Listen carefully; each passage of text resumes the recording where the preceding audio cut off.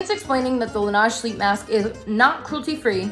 Everyone has been asking me what some cruelty-free, non-animal tested alternatives are. So we have a list for you. And these are brands that I have personally tried, so I can vouch for them. We have the Lavender Moon Bedtime Lip Treatment from Pacifica. This one, good, cruelty-free. This one's one of my favorites. It's the Melatonin Overnight Lip Mask.